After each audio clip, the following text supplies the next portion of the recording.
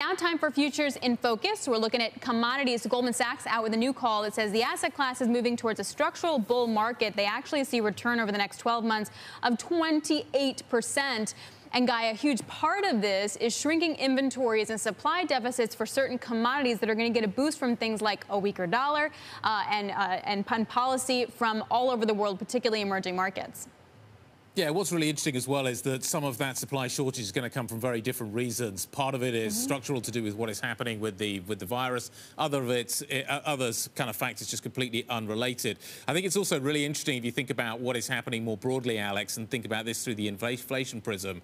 These are inflation hedges, and you think about what's happening in the bond market right now. I'm fascinated to see what people are buying for here. Are they buying because we have a supply-demand imbalance? Also, are they going to be buying for that inflation story that could be maybe starting to pick up? And they say both. I mean, they say the macro tailwinds are going to be that weaker dollar and those rising inflation risks. And those reasons, coupled with the deficits, are enough to offset any demand shock that we're going to see by a next round of next wave of COVID and any kind of regional shutdown. So there's enough there to make up for it.